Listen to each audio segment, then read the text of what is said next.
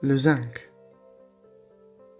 Le zinc est un oligo-élément qui intervient dans de nombreuses réactions enzymatiques et joue un rôle important dans le métabolisme des protéines, des glucides et des lipides. Le zinc, symbole Zn dans le tableau périodique des éléments, compte parmi les oligo-éléments antioxydants dans l'organisme et se trouve principalement au niveau des muscles et des os. Rôle dans l'organisme. Le zinc est essentiel à l'activité de plus de 200 enzymes. Il a donc de multiples rôles. Il intervient dans le métabolisme des protéines et des graisses. Il permet la production des prostaglandines, composés pouvant exercer une action anti-inflammatoire à partir des acides gras polyinsaturés oméga 3 et oméga 6.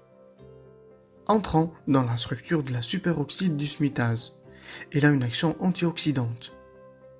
Il stabilise les diverses hormones, insuline, gustine, tumuline.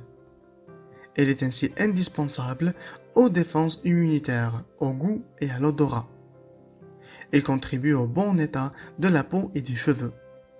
Il est important pour la croissance. Référence nutritionnelle en zinc. Chez l'enfant de 1 à 3 ans, 8 mg par jour. Chez les enfants de 4 à 9 ans, 11 mg par jour. Chez les adolescents de 10 à 12 ans, 13 mg par jour.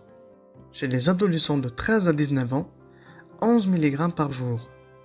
Chez les femmes, 7,5 mg par jour pour une alimentation riche en produits animaux, 11 mg par jour pour une alimentation riche en végétaux. Chez l'homme, 9,4 mg par jour pour une alimentation riche en produits animaux, 14 mg par jour pour une alimentation riche en végétaux. Chez la femme enceinte au dernier trimestre, 16 mg par jour. Chez les femmes allaitantes, 23 mg par jour. Indication médicale du zinc. Pour la correction d'une carence. Le retour à un statut normal en zinc permet de corriger les symptômes en lien avec sa carence, par exemple d'écourter les diarrhées chez le jeune enfant ou d'activer la cicatrisation de plaies chez l'adulte. 2. Restauration des défenses immunitaires en cas de déficit.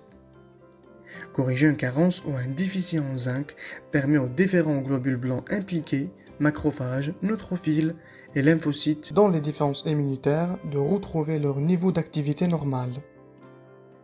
Traitement de la dégénérescence maculaire liée à l'âge, DMLA.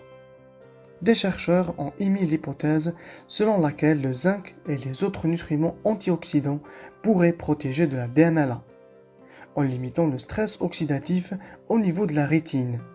Ainsi, dans une cohorte de personnes âgées vivant aux Pays-Bas, des apports élevés en zinc, bêta-carotène, vitamine C et E étaient associés à un moindre risque de développer une DMLA.